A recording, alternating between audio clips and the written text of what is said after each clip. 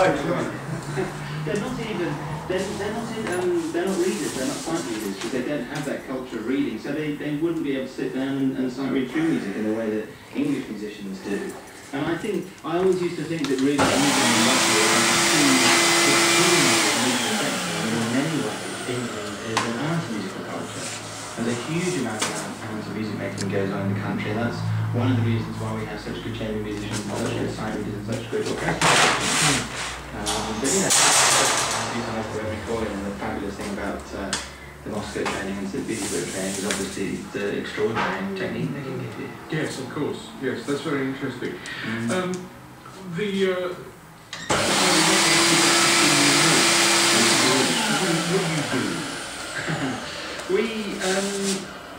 We've done 2 or 3 main contemporary music groups with a very unusual lineup. It's saxophone, electric guitar, percussion, mostly marimba, piano and keyboards and cello.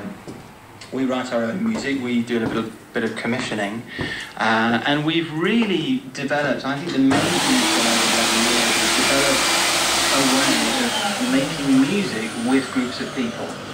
So we may do projects that last 5, 6, 7, 8, 9 or 10 days or something, and they could be with a group of professional musicians, orchestral musicians, chamber musicians, music students. They could be school children with no musical training, or they could be mixed groups of all sorts of people. But what we've developed is just lots and lots of ways of getting music. And it's been a very, very exciting journey. We've had some wonderful projects over the years, including one in Australia several years ago, with members of Rosso, school children in Sydney, and rather unlikely but true, 4 Indian violinists. I'm not quite sure where they came from in the project, but they were delightful. And yeah, it's that way of making up music. And do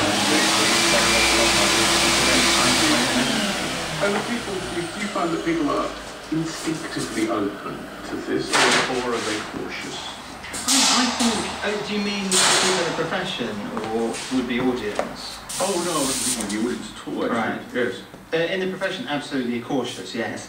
But it's very important to note, and it's very exciting for me to note, how much is changing. When I began doing this really, professionals looked at me askance. They thought it was crazy, they thought it was music by committee, they thought it was very amateur and a complete waste of time. And you can't tell whether you're right or wrong as well. There's that kind of worry at the back of your mind. Yeah, that's right. You might play a wrong note. I know. All I ever knew was that it was a genuine passion for me, something I really believed in. Very real and very wonderful things happened with the participants, and we had a brilliant time. But we were invited several years ago to do one of these projects for the proms. Such as the culture changed in England now, that this way of working is held in very high esteem, and we did a 10-minute piece in one of the main proms of the summer. It was broadcast live on television. Yes. And how do you know when you've finished? Well, those pieces are not all improvised. The pieces that we create during workshops, I would say, are anything between 80 and 95% set. I see that. So we work on structure, we work on thematic development, and there's space for improvising, usually some solos. So do they come out of improvisation, do they? Oh yes, they do. Improvising is what we use as the method for generating material. So that's my question. Right, well, because time's running out before the performance, I think. I have a very rough shape for the workshops I do, which is divided into 5 parts of warm-ups, skills learning, creating, rehearsing and performing.